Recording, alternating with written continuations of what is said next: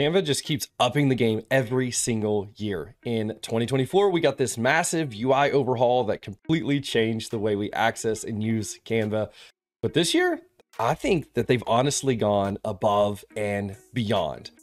I just got access to the brand new portal, and so do you, but I'm gonna have to show you how to get there. So keep on watching if you want access to all these new, honestly, straight up mind-blowing new features, from spreadsheets to AI-powered content at scale. This isn't just an update. It is seriously a whole new creative playground. So today in this video you're watching right now, I'm going to actually be accessing the new 2025 Canva portal for the first time and kind of exploring my way through it, hopefully in the same way that you will as well. So with that said, let's quit playing around. Let's dive in. I'm excited for this one, man.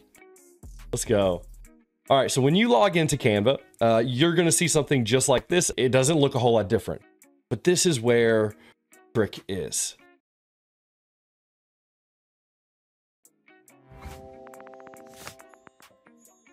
There we go.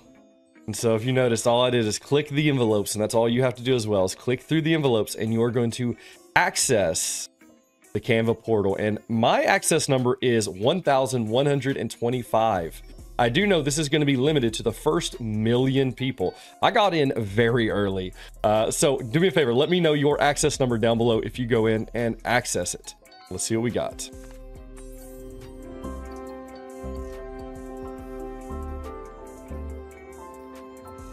Interesting.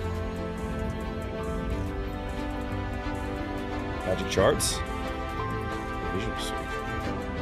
Canva code. All right.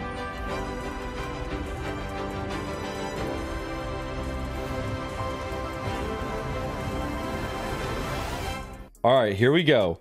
Let's go to Canva AI, and now this isn't a huge surprise. Canva AI is, it was called Dream Labs, now it's just Canva AI, but is it different? Let's see. Dream Lab has a new home. Our most powerful AI tools are now all in one place. Select Canva AI, then create an image to access. Okay, but it seems like we can do quite a bit more. We can design, so promote my new bakery. We can create an image. We can also code, which is really interesting. We can do a design. Sure, let's try this. Let's do like something like this. Let's do a design like this. Okay, it's almost like chat based. This is interesting. Okay, and pretty quickly we came out with something pretty nice. So let me see, I want to try something a little bit different. Let's grab this as well. We're gonna design a promotional Instagram post featuring a new, we'll do an energy drink. New energy drink. Showcase its edgy pack. We'll do edgy packaging. We'll say key features. I'm trying to keep a lot of this the same. And a hip rock aesthetic. There we go. Let's just see what happens. Oh, interesting. Okay, honestly pretty solid. Like this is sick. I mean I kind of love this. Now, like obviously if I were actually creating this, I would want to have like my own image in there, but I think within Canva that'd be really easy to do, and so that is pretty awesome. Okay, this came out great. All right, so that's one thing that we can do. Let's see what else we can do. I will say, I went to school for IT and I minored in programming, but I haven't written code in a long time. Let's do this one. Let's try write. Let's do write a blog post about the benefits of coffee in the morning. I don't even have a cup of coffee, man. I'm doing this all wrong today. Oh, okay, here we go. Okay, so it's actually created like a Canva doc, it looks like. Interesting. Okay. Coffee. Magical elixir that kickstarts our mornings and fuels our days. But beyond the comforting aroma and rich taste, this is wild, dude. This is pretty crazy. Hey, look at that. I actually should probably read this. Seems interesting. Okay, awesome. So wrote a blog post really easily. Like I can have it write a code. Let's have it create a simple countdown timer. I was like, I can have it write code, but I don't know if that's even going to do me any good because I can't tell you if this is going to work. I haven't actually written code in years. Oh, version 1.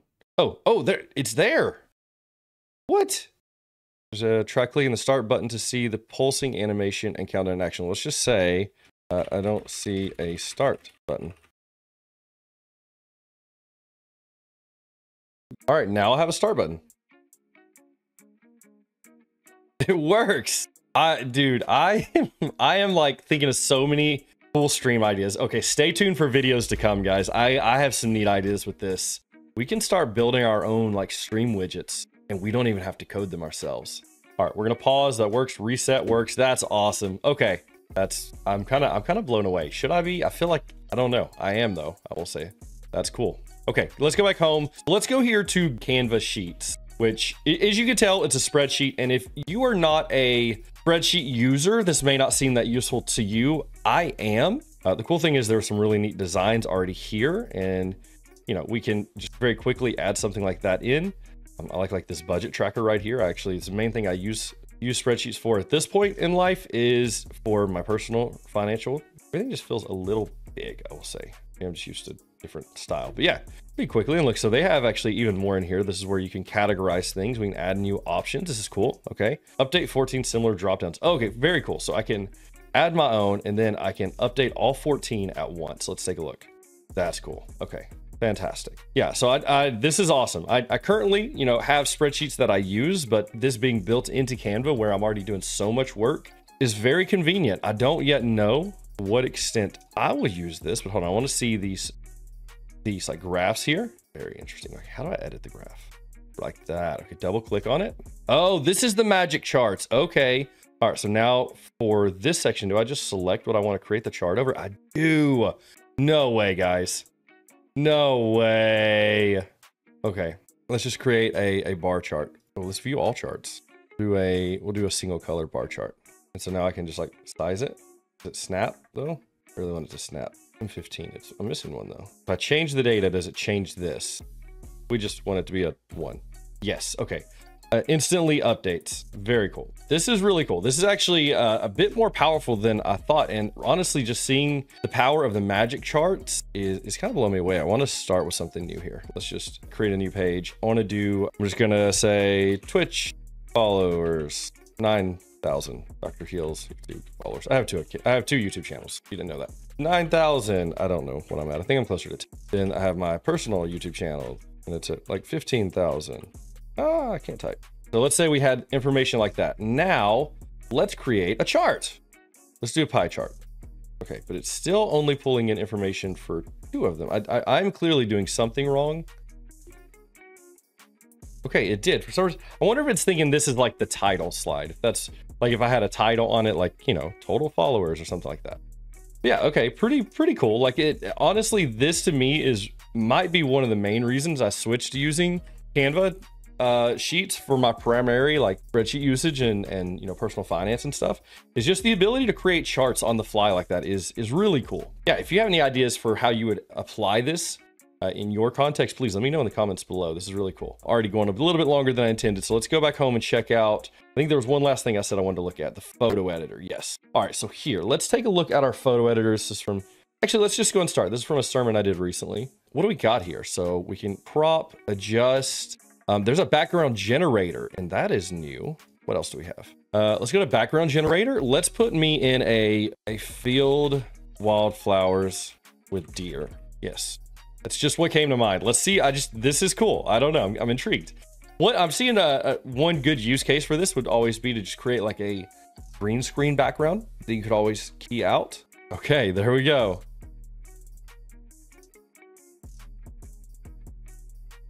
There we go. This one's perfect, right? This is what I was looking for. And there we go. In case you're wondering what I would look like preaching to a field of wildflowers with deer, well, now you know, if you were asking that question. Then we have crop effects, which are fairly normal. I just want to see what happens now. Let's say I'm done. Do I just save this? And that like save the image? Oh, right there is probably how I would have downloaded the image. I've just saved it. Okay, so I could easily click download, which is great. Yeah, that's awesome. Okay. There are some cool things here. I don't exactly know how to use this, but let's see. See if I have an image that's kind of here. This is me and my disc golf buddies. You just crop me out, bro. Not cool. Okay, very cool. So it does do like a smart auto crop. This was, those are the ones that I wanted to kind of look through. I know there's definitely more. And as I play around with it and I learn more about it, I will absolutely have more videos coming out. I already have some cool ideas cooking just from what we've seen here today. But yeah, if you enjoyed this video, make sure you subscribe to this channel. I release videos just like this all the time, primarily utilizing the incredible tools on Canva to help you build your streams and your YouTube channels and things like that using the amazing tools over at Canva. So yeah, if you enjoyed this, make sure you subscribe to this channel and stay tuned. I'll be coming out with plenty of more utilizing Canva's new portal. All right, see you guys.